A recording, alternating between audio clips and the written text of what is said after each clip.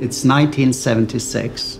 Here we see a school bus where 26 children were on board in this bus. They were hijacked and taken away for 27 hours. 16 of these hours, they were buried underground. There was a child psychiatrist, Leonard Terr. She followed them for over a year, talking with the children, interviewing them. They'd been buried for 16 hours. They thought they were going to die, you know? These experiences were making huge impact on the children, and she wrote this book, Too Scared to Cry. In one of the sentences in the book, Leonard Terr says that life is not long enough for these children for this to go over by itself. Because this was the leading theory at this time. It will pass away by time. Time will heal it. When she wrote this book in 1981, this was the first book in child psychiatry that was describing children's reactions to traumatic stress. So the field we are talking about now is relatively new. The whole point of the program we're talking about is to help the children to turn the alarm switch off when there is no danger. If they don't, they will fall out of school.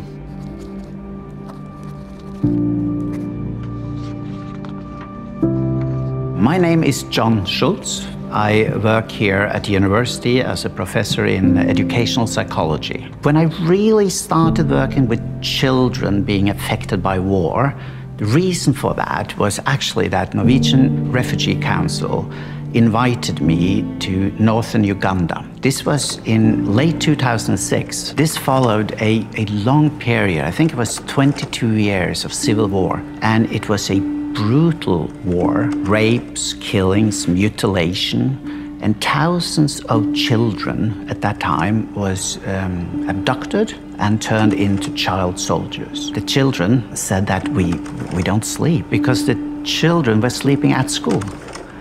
And the reason for that turned out was that was the only place that they actually felt safe enough to sleep. I went back to Norway and we put together a program to try to fight the nightmares. So when you have the nightmare and wake up, you are reliving one of the worst experiences you had. This is for 1,093, I believe, children. And this is so fascinating, you know? You're starting up here with 5 nightmares per week, in average. And for the majority of them, you see, they steadily decrease over the 8 weeks that the intervention lasts. And now they're down at somehow 1 or 2 nightmares, but 60–70% gets it all the way down to 0. It's not that dangerous to talk about a nightmare during daytime. And that's what we do. We create a safe setting where you can talk about the terrible thing. You can't change what happened. She was witnessing beheadings, and that can't be changed. But what we can change is her nightmare.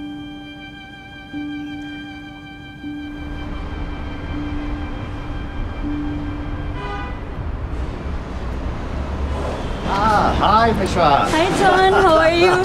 So nice seeing you. Welcome to our Hammoud Education Center. Thank you. Very glad to see you. بنشوف مين أكتر وقت بنحط إيدينا قدام حتى نعمل توازن. أنا خسرت، أوكي. مين أكتر وقت. And in this cycle, mostly we have Syrian refugees. Right. And then you have integrated the Better Learning program into the daily teaching, right? Yes. Yes.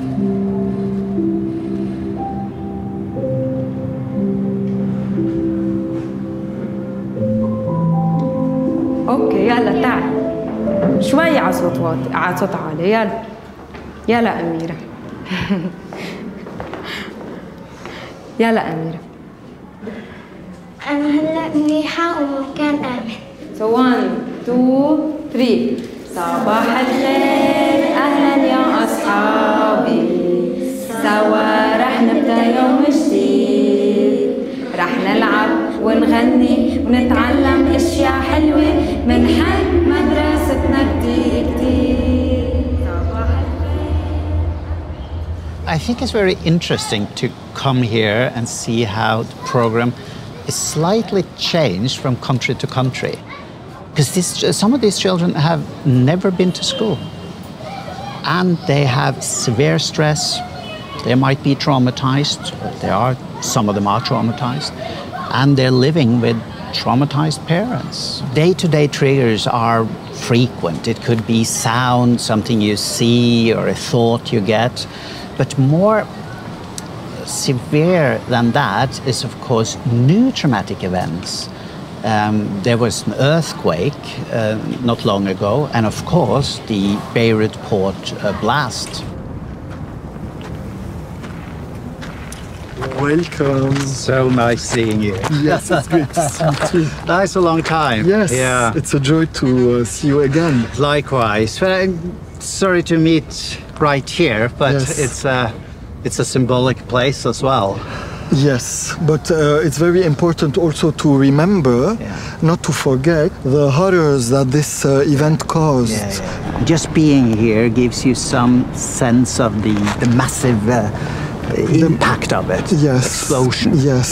Yeah. All the living and the dead victims of the explosion, some of them are still suffering until today with their traumas and houses that got demolished because the impact of this explosion was really much further than its place. The damage was felt very far away from this exact point. Beirut and the whole of Lebanon, really. But I'm also thinking about the Syrian refugees who have experienced trauma in Syria and coming here and get this additional trauma. Yes, seeking refuge and seeking more peace and security. On top, yes, it was the explosion that was really very devastating for all. But now we are going, right, to meet survivors. Yes. And to see how they experienced it. Yes. Okay, now we're going to see Suad. She was 12 years old when she came to us, to our centers for the emergency response after the Beirut blast. She followed all of the emergency response cycle for the 4 weeks. Then she was suffering from recurrent nightmares. So she benefited from 4 individual sessions, so she could learn how to manage better nightmares. Wow, I'm looking forward to meet her, to see the long-term effect. مرحبا كيفك مدام؟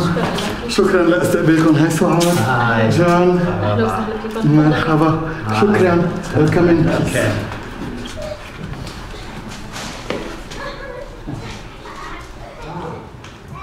No, it was a terrible situation you were in Syria.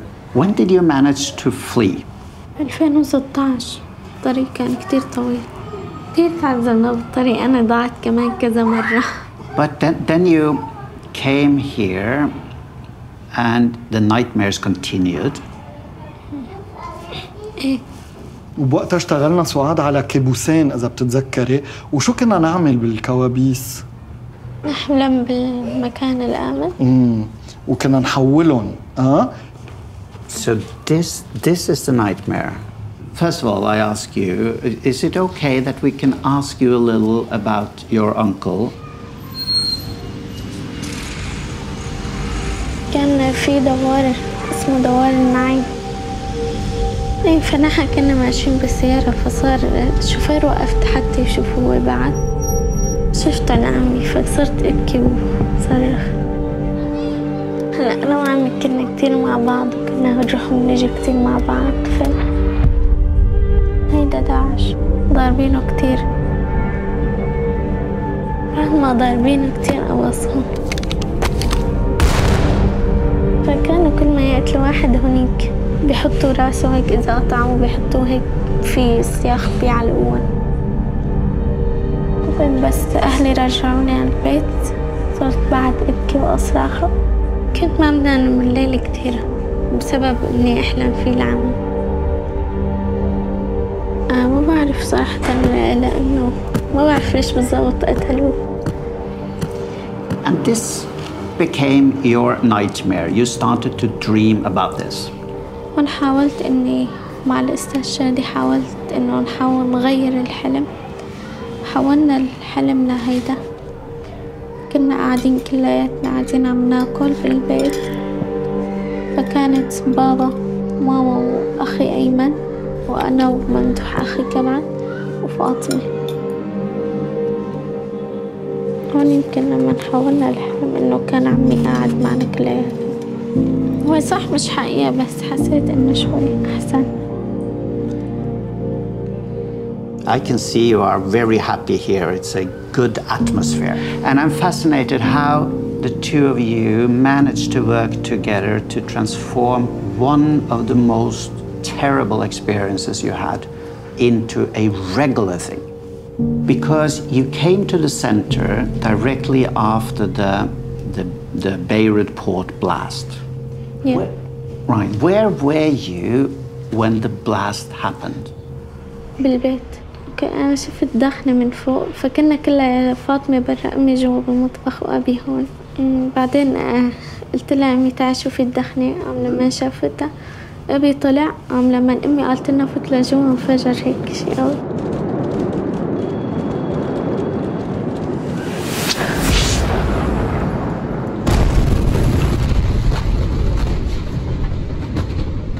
لما انفجر احنا كنا هون فصرنا هون كلياتنا.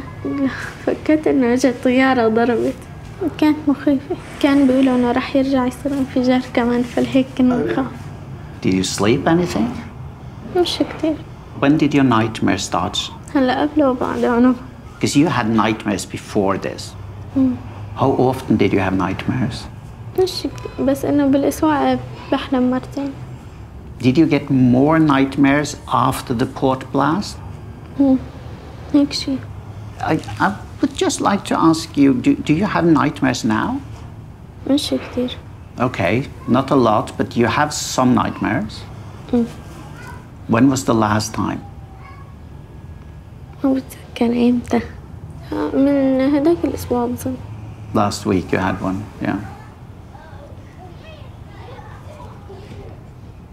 بحب أقول لأولادي اللي مثلي إنه بيحلموا بأشياء بشعة ولازم إنه يغيروا حلمهم من شيء بشع على شيء حلو.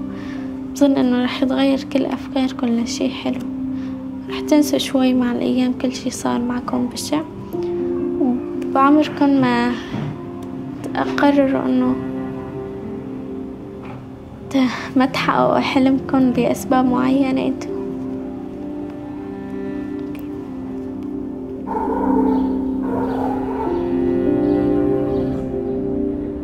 What we are doing, what we're trying to do, well, we're working directly with the nightmares, but getting rid of the nightmares doesn't solve everything.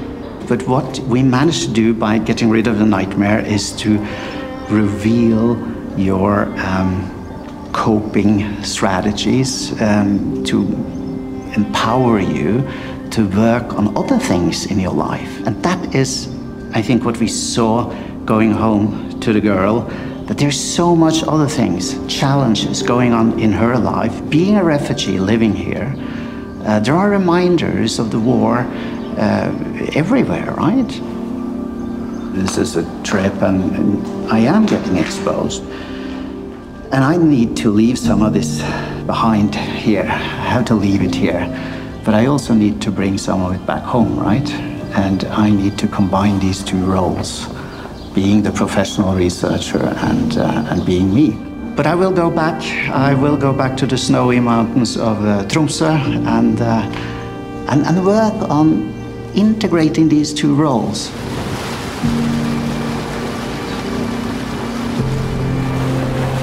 I think this place means more and more to me. Coming out in the wilderness, being a part of nature. It feels good.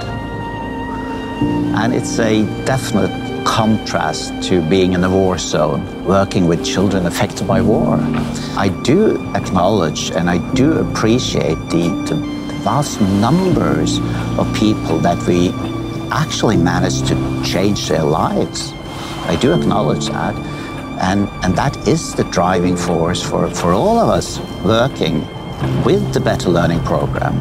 That is why we're working with it. But again, what might look like being humble is more, I think, protecting yourself from the trauma. And if you dive into that, it's so overwhelming in a way. Many stories that sticks with me, but I think there are many stories from the beginning when I started out in northern Uganda interviewing former child soldiers. They were so brutal and so inhumane what they had experienced, but the challenge is that they keep repeating. When you go to another conflict zone, well, it's not the same story, but it's the same feelings they have, right? So I don't think for me, it's not about the story anymore. It's more about the feeling they have of loss, the feeling of being traumatized due to war.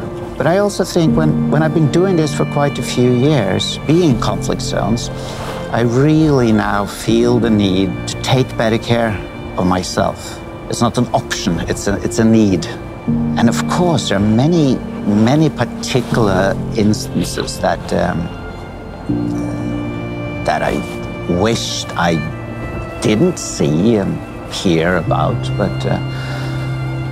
but you have to deal with it, and I'm not afraid of it.